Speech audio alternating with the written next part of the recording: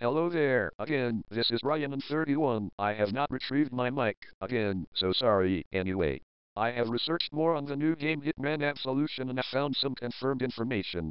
Some websites are also quite useful, like Wikipedia.org, right here it has some facts.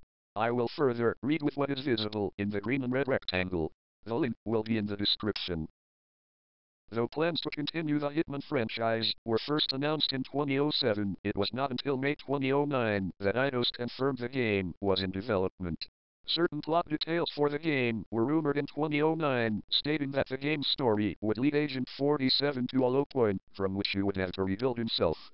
On 20 April 2011, Square Enix filed a trademark for the name Hitman Absolution in Europe, leading sites to speculate that it would be the name of the fifth Hitman game. On 6 May 2011, a teaser trailer was released, confirming the title, Hitman Absolution.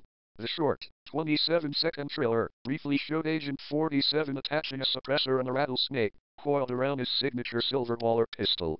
It has been reported the game will be familiar and yet significantly different experience from other Hitman games. Now for the confirmed information. Agent 47's handler, Diana Burnwood, has a close relationship with 47 in Absolution. So they tricked us in the trailer to make us believe 47 was going to kill her. Obviously. Secondly, the main antagonist is revealed to be Blake Dexter, a new character to the series. The character will be voiced by Keith Carradine. Thirdly, it has been confirmed by the developers that the game is only going to be set in the United States, with one portion taking place in Champaign, Illinois. Other locations are unconfirmed. But that's confusing, because in the art it showed 47 in different police outfits, so it's obviously going to be outside of America. More importantly, the game will be released around 2012. Players will be able to set up elaborate traps. Holy shit balls. That sounds cool.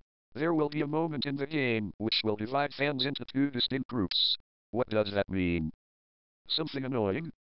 Anyway, that's as far as I got. Thank you for watching.